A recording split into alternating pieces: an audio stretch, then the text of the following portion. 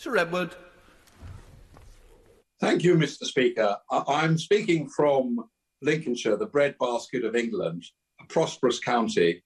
But in the era of free trade, world free trade before the Second World War, you could walk on derelict farms from Lincoln to Grimsby. So can the Minister assure me that this free trade deal with Australia, which I welcome, will ensure a bright future for our farmers, and there will be no relaxation of our high quality standards and no imports of mass-produced wheat, which could undercut our farmers?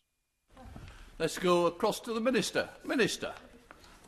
Well, I thank my honourable friend for that question. And he's quite right to point to the brilliance of the Lincolnshire farmers and their industry in helping both feed this country and also to export.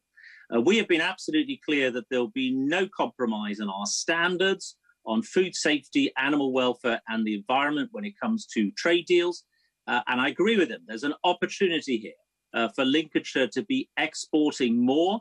We've secured more access last week in the Norway, Iceland and Liechtenstein deal. We're looking forward to joining CPTPP, which has big opportunities for UK agriculture and future free trade agreements going forward.